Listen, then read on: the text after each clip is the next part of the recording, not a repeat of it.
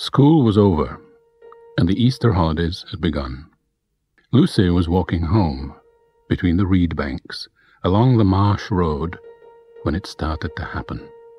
It came from out of the marsh behind her.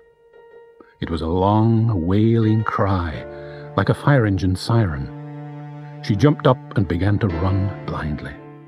Already the head was out. The mouth opened, and a long, booming groan came out of it as the head hoisted clear. The black shape was the size of 2 or 3 elephants. Great hands clawed at the head, flinging away squatches of muddy reeds. Then, amid gurglings and suckings, and with a groaning wail, the thing stood erect. A truly colossal, man-shaped statue of black mud, raking itself and groaning, towered over the lonely marsh.